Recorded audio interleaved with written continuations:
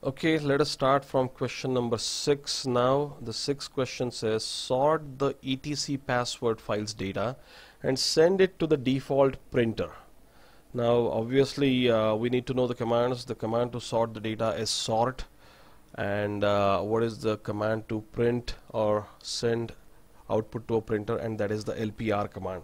So the answer to this is going to be the combination of both. We would like to sort the data first, so I can do it in multiple ways. I can do cat etc password, and then I can send it to the sort command. This is something that can be done, or I can directly sort the data also, because the sort command can read directly from the file, not just from the standard in. So sort etc password, which will give me sorted data. As you can see, the y's are at the end, w is at the end, and at the beginning there would be a ABRT is the first user there. Usually the first user is root. Since we have sorted, it is not like that. And then send it to the printer is LPR. LPR is the command to send it to the printer. Now I don't have an LPR setup, the printer setup, and that's why I'm getting an error. But this is how you would be sending a sorted data to a printer. So that's the answer to our question number 6. Now coming to question number 7, print out lines in the etc password file that have a 3-digit number between the colons. A 3-digit number. A 3-digit number, how can we do it? The first digit, the second digit, and the third digit. The first digit could be anything between 1, 2, 3, 4, 5, 6, 7, 8, 9. So obviously again the first digit is going to be a range. Then the second digit, that can also be a range, or that will also be a range between 0 to 9, and the third digit. So again our answer is kind of simple. We're going to use the square brackets and the range of 0 to 9, 0-9, and then we will find out our answer. So our answer is going to be this grep. In single quote I'm going to put my string, and then the name of the file is etc password. And what will I put in my, so I need to have a colon at the beginning, I need to have the colon at the end, and then in between 3 digits. So the first digit is 0-9, the second digit is also 0-9, and the third digit is now 0-9. So this is how you actually find out whether there are 3 digits between the colons or not. So let us see if there are any of them there.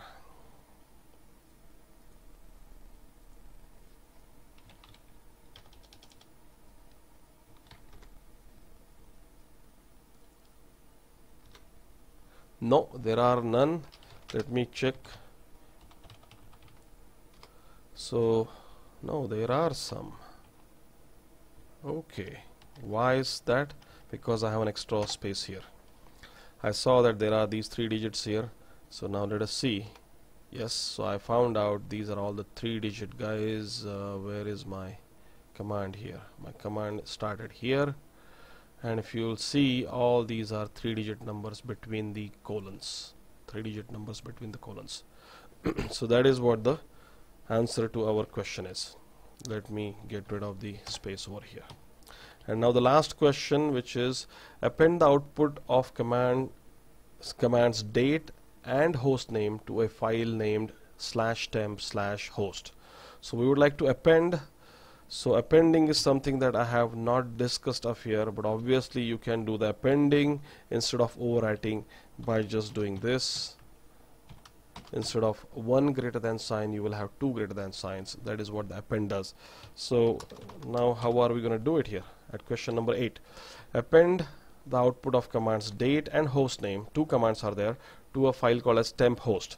Now we're going to assume that the file called as temp host already exists. It may or may not exist, but I'm going to assume that it exists. So therefore the command is date, and I'm going to say /tmp/host. So this is one command which will append the to the etc host, and then I will have to do it again for the host name. And then now let me see what is inside temp host. Only 2 lines, so that means there was no file there, or if there was any file, then there was nothing in that file. But if I again do the date command, it will append to that file. So appending is 2 greater than signs. So this is pretty much our scope of understanding regular expressions and the scope of IO redirection. I am pretty sure there would be kind of some questions which will have all these tricks involved, and you will have to kind of know certain commands to make sure those things happen. So now I have made a list of commands that that you should know. Okay, it's taking a long time to get log out also. Let me switch to another screen. pwd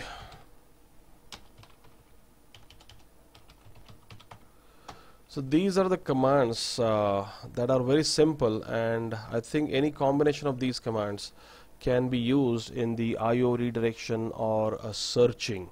So kind of make sure that you know these commands. The tail command is to display the bottom 10 lines of a file. The head command is to display the top 10 lines of the file. WC is to do the count. So obviously there are counting the words is WC minus W. Let me just write that down for our reference. WC minus W is for counting the words, WC minus L is for counting the lines, and WC minus C is for counting the characters. grep also some important options that you need to understand. Grep minus I is for case insensitive search, grep minus V is the inverse of what you are searching for. So those two are kind of important options that you may want to kind of memorize. And find command, I will go into the details of the find command, so I will not write some things over here. Sort command, some of the options that you may want to remember if you want to do the sort in the reverse way, like instead of A to Z you want to do it Z to A, then it is minus R. If you want to do the numeric sorting, then you must put a minus N for numeric sorting. So these two are kind of important options from the sort command point of view. Cut command, cut usually minus D. Delimiter is a very common thing for parsing the etc password file. The delimiter is colon. It can be anything, it can be any single character, it cannot be multiple characters though, it can be any single character, and then you can search for field 1 or field 2 or field 3, or you can also go with field 1-3. That means the range, again the first, the second and the third field, and then obviously the name of the file is here. So this is how the cut command works.